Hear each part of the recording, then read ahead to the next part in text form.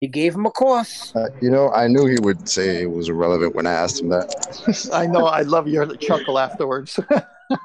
You were waiting for it. That's it. Go ahead, say irrelevant. It's like it's like the fisherman. It's like the fisherman with the bait. I know you're going to bite, and I'm going to have you for dinner.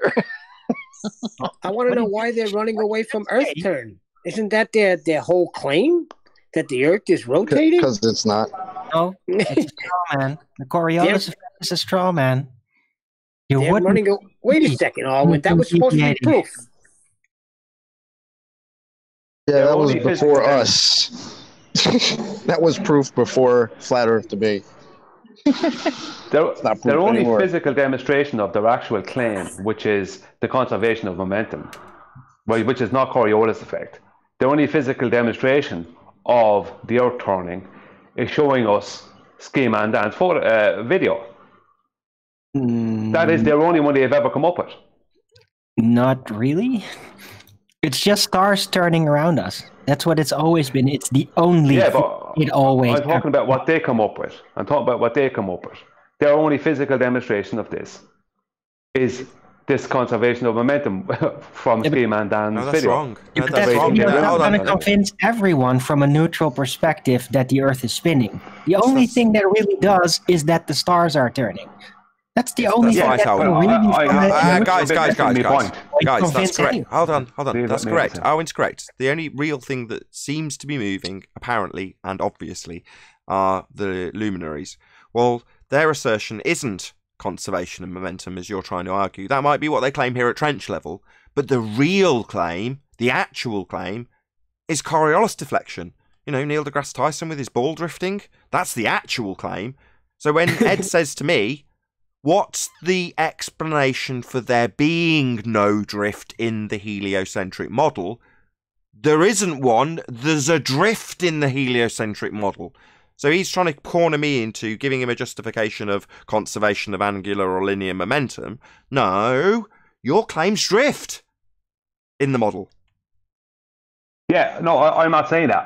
What I'm saying is that their claim is Coriolis effect, but the only physical demonstration they can give us is the opposite of that. Yes, that's correct. They claim drift and then give us a demonstration with no drift. They say Earth turns underneath 15 degrees an hour. Here's a man being pulled by something moving that's not drifting. That's our example. A man not drifting at 15 degrees an hour. Correct.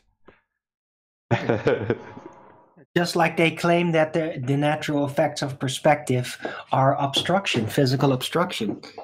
They always claim the opposite of everything to justify their model. Yeah, you're right. Always inverted. So for the last few days, Ed has proven that Earth does not spin. Yeah. I trimmed out his spit from yesterday, even though it was tedious. Same thing being asserted for an hour straight. I trimmed it down to just over half an hour. It's still bloody long. But yeah, it's just a constant assertion from them that we don't have drift. He's going to have ballers mad at him, boy. What I think he was trying to accomplish is just try to get away the claim from your side, from the flat earth side towards the ballers, that what their claims are. Like, they just don't agree with what you claim the heliocentric model is. They like to keep it more flexible. Yeah, don't they just open-ended. Yes. That's because they can never defend it without taking our position in their answer. That's why it's inverted. They have to come back to reality and say what we say, and then we say, oh, welcome to flat earth. Oh, welcome to flat earth. They keep denying the very premise they're trying to sell. Well, the entire issue is that we as flat earthers have a natural tendency. We arrived here because we want to dig through the actual details and get a more real, solid picture of what's going on. So we looked through their model. We figured out, wait, all these things have this as natural consequences because we're actual follow-up logical thinkers. They're not. They never were. They're just dreamers. They like to play the peer pressure game, to side with the religion. So to them, it's like, why are you straw-manning us? Because we never do that. We're just dreaming about it and calling it science. Yeah, you're right, but it goes to the top because even Andrew Thomas Young says you got to take considerations, geometrical considerations. So it never sticks to the facts. You have to change something. Nathan, remember the other day when I went on about the EQ mounting, and I couldn't prove my assertion on it. What you were saying was correct. What they say I can't disprove, so I'm wrong. Okay, to make that assertion, I still personally believe that the motion or the mechanics of the EQ mount wouldn't work on the globe, but that's not the point because I can't prove it, so I'm wrong. So I was going to do this yesterday, but when I went to come on the show, my uncle and my friend came along at the same time, so I was listening to the show with one earpiece in and talking to them. I couldn't join in on it. So if you want, I will, if hopefully I'm on tomorrow or Friday, I will come in, I will make a public statement that I'm wrong. More than what I did the other day. No need. You know, you're wrapping your head around something that is complicated in the assertions that they make with these apparatus like equatorial mount. Well, I thought of an easier way of dicing that down that I didn't have on the tip of my tongue when we were discussing it. So, in the same way that if you've got a gyro, it's spinning in a fixed frame, right? It's just spinning in the same relative position. And then the cage moves around it, and that's what they claim is the deviation at 15 degrees an hour, the drift. Well, the movement of that cage that they're claiming, I'm not saying this happens, right, is what you would have in the equatorial mount as the counter movement. So what you see in the drift of their claim that the gyro moves would be the opposite movement that you get when you're using a equatorial mount to track the sun, for the sake of argument. So you see the opposite of the drift that is claimed to be in a gyro. Does that make sense? I'm getting, yeah, I think so. I think I know what you mean. I think I know where you're going with it. The gyro is spinning in fixed space, and let's say because they're claiming Earth's turning underneath, you fix your telescope pointing directly at the sun. Well, in the same way that the gyro is going to be relatively fixed in its spin position in that reference frame, but what you're claimed to observe is the cage of the gyro moving around it because it's the Earth turning underneath it.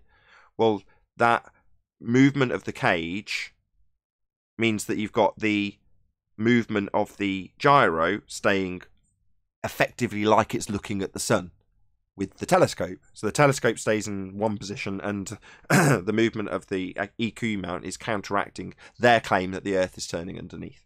Whereas when you were describing it, you were saying, well, you shouldn't have to counteract it. And it's like, well, no, you wouldn't have to counteract it if you were a camera looking at the sun and attached to a balloon, but the balloon had Earth turning underneath it. So in other words, you've then got the balloon and the sun in the same reference frame, and the sun and balloon wouldn't have to do a damn thing. They're both just in the same relative position as Earth happily moves underneath them. But that would involve, like the helicopter, Earth turning underneath the balloon, right? And as Flatsword's shown, that simply doesn't happen. Nothing's turning underneath at 15 degrees an hour, including the sun, including balls, including bullets, including equatorial mounts. They're just tracking something that moves relative to us as far as we can tell. Definitely not Earth turning underneath. Yeah, okay, yeah. Well, the only reason I was going to do it, if you wanted me to, is that you would then have a clip, because they're always saying that we won't admit when we're wrong, which is a load of rubbish. It's just projection. It's always them. But you did that. But you did that on the show, and it was recorded, and we all heard it. You already did it. Okay, no worries. I'm recording. Let me just it's okay. Explain myself a second. I'll give you what you want. I'm recording. So, say I'm wrong about the EQ mount, like it matters.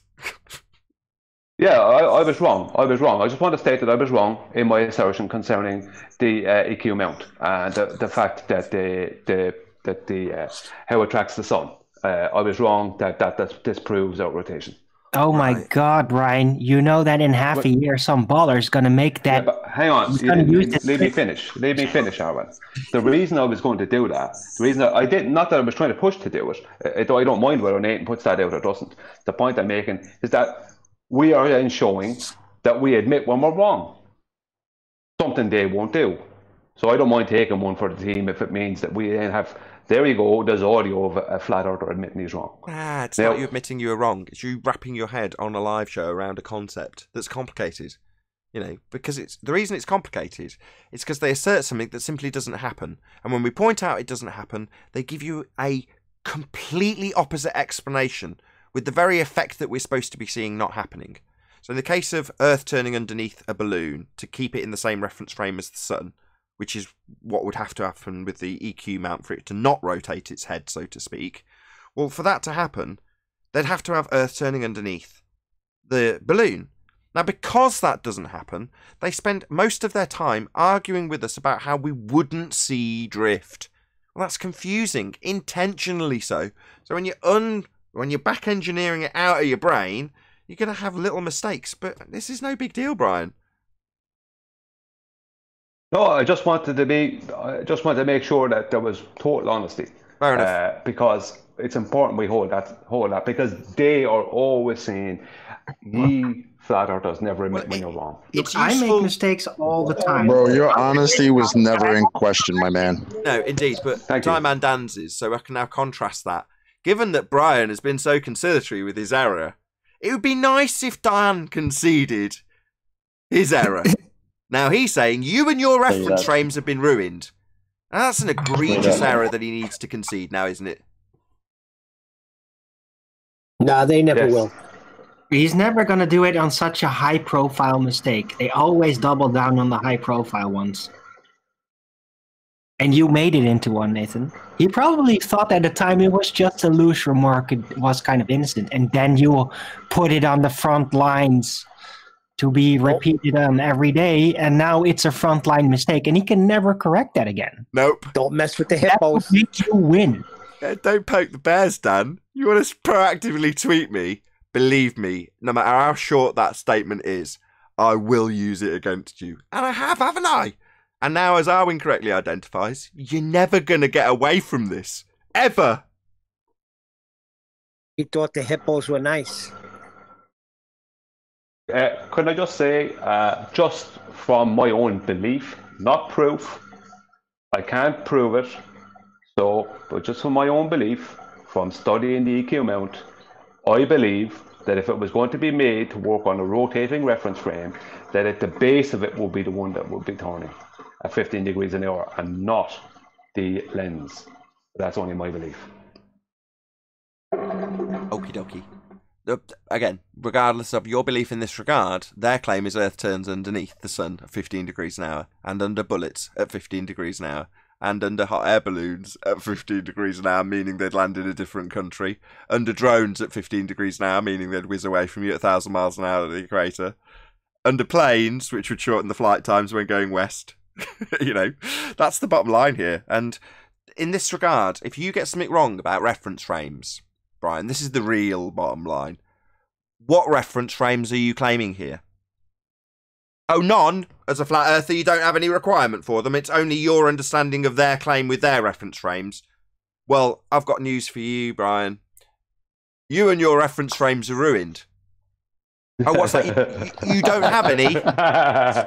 You don't have any, so you don't need to concern yourself then? No, I don't. Thanks, Nathan.